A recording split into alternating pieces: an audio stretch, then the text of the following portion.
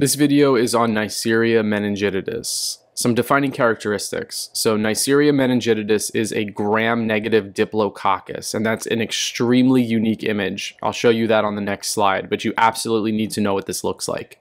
It is a facultative intracellular, and it ferments both maltose and glucose, so another kind of unique feature that you probably should know.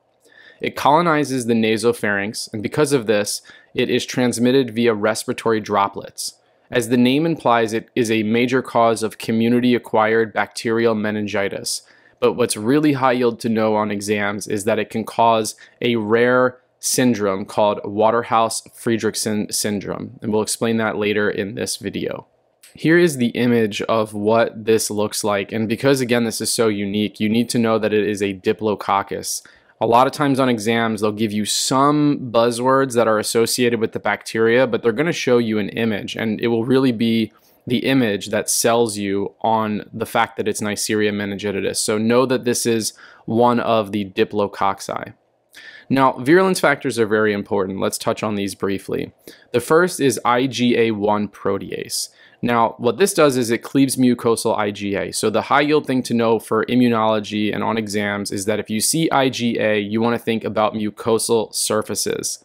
So a protease that cleaves mucosal IgA thereby allows the bacteria to adhere to mucous membranes because IgA is involved in immunity, specifically with mucous membranes. The other important thing is the presence of a polysaccharide capsule. This prevents phagocytosis, and we'll talk about this in just a second because it's extremely high yield to know for exams. There's a lipo-oligosaccharide endotoxin, so because this is an endotoxin that's very potent, it induces IL-1 and TNF-alpha, so you can get overwhelming sepsis. And then there are these adhesins. These adhesins promote bacterial attachment and prevent the activation of lymphocytes. Now from this list, if I were to say which one is the highest yield, the one that you should spend the most amount of time understanding, it's the polysaccharide capsule. And specifically, you want to know that the polysaccharide capsule prevents phagocytosis, and in certain bacteria like Neisseria meningitidis, you need to know something called overwhelming post-splenectomy infection, sometimes referred to as OPSI. So under normal circumstances, let's say you have a bacteria. When the body recognizes the bacteria, it undergoes a process called opsonization. This is part of the complement cascade. Basically, a tag gets attached to the bacteria, and that tag is either IgG or C3b. Now, under normal circumstances, splenic macrophages will recognize the opsonin. It'll recognize that tag, and then those splenic macrophages will be released, and they will go phagocytize the bacteria. So to be clear here, it's a two-part mechanism. Part one is opsonization, where the tag of IgG or C3b is applied to the bacteria, and then part two is splenic macrophages identify that tag and go and eat up the bacteria and clear it from the body. Now, the problem with overwhelming post-splenectomy infection is that in certain patients who have a splenectomy, if they don't have a spleen, they cannot release those splenic macrophages. So you get all of these bacteria that get opsonized with IgG or C3b, but there are no macrophages to go and eat and clear those bacteria. And so then what happens is those bacteria grow out of proportion and cause overwhelming systemic infection. Now, it's the encapsulated organisms that allow the bacteria to survive post-opsonization. Because it has that thick capsule, the body essentially relies on this two-part process of opsonization and splenic phagocytosis.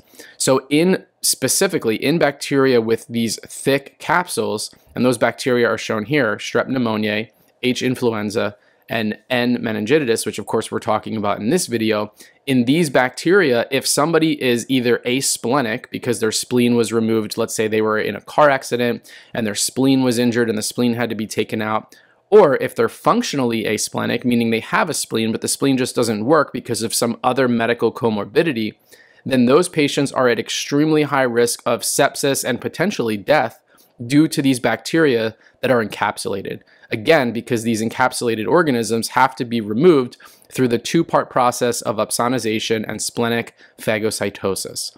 So you need to memorize that N. meningitidis, which we're talking about in this video, but also strep pneumoniae and also H. influenza. These are encapsulated organisms that are very problematic for patients without a spleen, and they can develop this overwhelming post-splenectomy infection.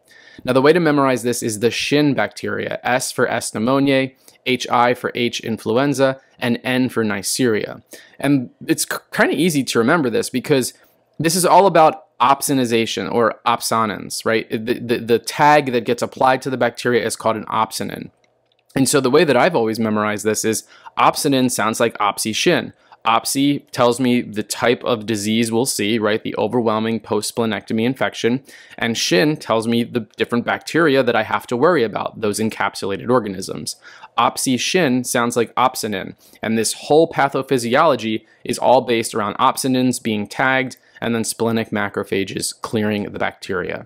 So this is a very high yield aside, and of course we're talking in this video just about Neisseria meningitidis, but this also applies to strep pneumoniae and H. influenza. So that is the major virulence factor that you need to know. Now let's get into the clinical features. Now, as the name implies, meningitis is in the name, essentially. So this is a major cause of community-acquired bacterial meningitis. And because of that, the symptoms that you want to look out for are what you see here. So fever, headache, photophobia, nuchal rigidity, and altered mental status. Now on exams, test writers really like to go after the physical exam maneuvers that you can use to elicit different types of nuchal rigidity. And the two that show up most often are the Koenig sign and the Brudzinski sign. So in the Koenig sign, as you see in this image, you do flexion at the thigh and extension at the knee. And either pain or inability to extend at the knee is a positive Koenig sign. In Brudzinski sign, you do neck flexion, and if neck flexion causes reflexive hip flexion, presumably due to that tension in the meninges, that's a positive Brudzinski sign. So on exams, they might give you a little printout with vital signs, and the only thing you'll see is an elevated temperature. And then they'll say on exam, when the patient's neck is flexed, there is reflexive hip flexion. That could literally be the only thing that they give you in the vignette, and you'd have to use that to start to think about different types of meningitis. So understand the Koenig sign and the Brudzinski sign because test writers absolutely love these things. In addition to community-acquired bacterial meningitis, the other disease process you want to look out for is something called Waterhouse-Friderichsen syndrome. Essentially what happens here is somebody becomes infected with Neisseria meningitidis, and then they get adrenal gland hemorrhagic necrosis. That can lead to things like DIC, and then physically you're going to see petechiae that evolve into purpura. Functionally, this is like Addison's disease. So because it is adrenal gland hemorrhage, you're going to see, if you look at labs or physical findings, what you would expect to see if somebody had Addison's. Again, the adrenal gland is hemorrhagic. It's not working. So on exam, if they give you a patient who has symptoms suggestive of meningitis and they have a petechial rash, you want to be thinking about, as a follow-up question or as a third-order question, is this Waterhouse-Friderichsen syndrome? And the way that this will present on exams a lot of times is they'll give you somebody who has meningitis, and then they'll ask you what a potential complication is. The answer will have something to do with Waterhouse-Friderichsen syndrome, and it will have, therefore, something to do with adrenal gland insufficiency. So be on the lookout for Waterhouse-Friderichsen syndrome. Again, the radar needs to be going off if you see any type of meningitis plus a rash. Let's wrap up by talking about treatment. So treatment really not high yield as far as this bug goes. You want to use a third-generation cephalosporin, or you can use rifampin.